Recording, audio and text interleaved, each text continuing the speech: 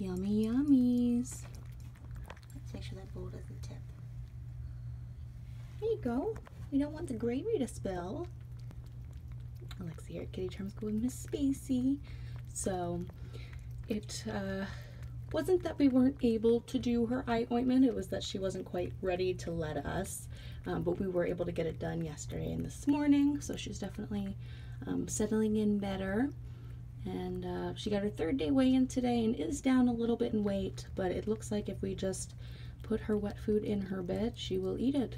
So she likes breakfast in bed, dinner in bed, so we will continue to do that until she's back up in weight, but only down a couple ounces. Let's see, read her chart backwards.